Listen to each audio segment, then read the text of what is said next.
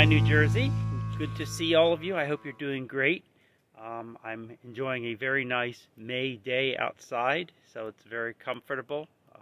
So I hope you're all able to do the same.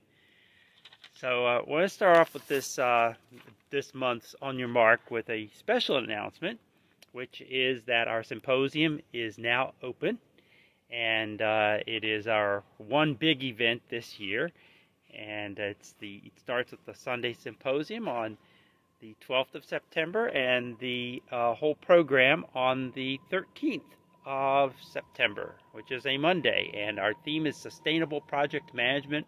We've even got a little logo for it, so take a look and register. The price is oh so reasonable. You're gonna find it very, very much worth your while.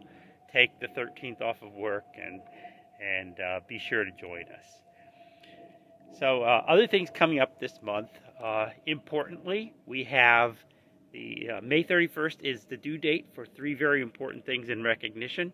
This would be the Project of the Year, Project Manager of the Year, and the Student Scholarships. So be sure you get those submitted by the 31st of May.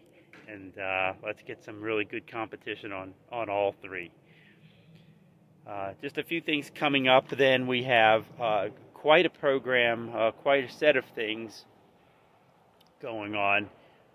We of course have our monthly program with Adam Sherrill, High Velocity Productivity. Not quite sure what that is, but it sounds great. Make sure you're there. That's on the 18th of May. We have Women in Leadership, Life LCI, and we have the Life Sciences LCI. We have Career Networking.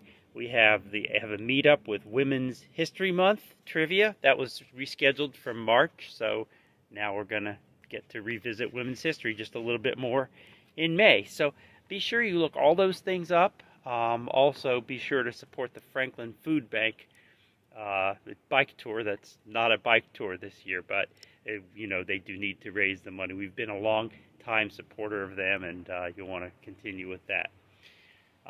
Finally, I just want to give you a little feel for what's going to be coming up. There's a lot of good work coming out of PMI Global. It's something called PMI 4.0, and it's going to be launching in the third quarter, and we're right now learning about that, and we want to help bring that to you. So there's just a whole lot of new things coming along that widen the scope of the offerings for you and also for people that maybe haven't been a part of our organization, and it's just a much enhanced set of offerings, especially in the youth and social impact area. So keep an eye out for all of that, and also you'll be getting the survey on DEI that we spoke of at our last meeting on April 20th. That should be coming pretty soon, so keep an eye out for that. So with all of that, I hope you have a fantastic day, a fantastic May, and we'll see you soon.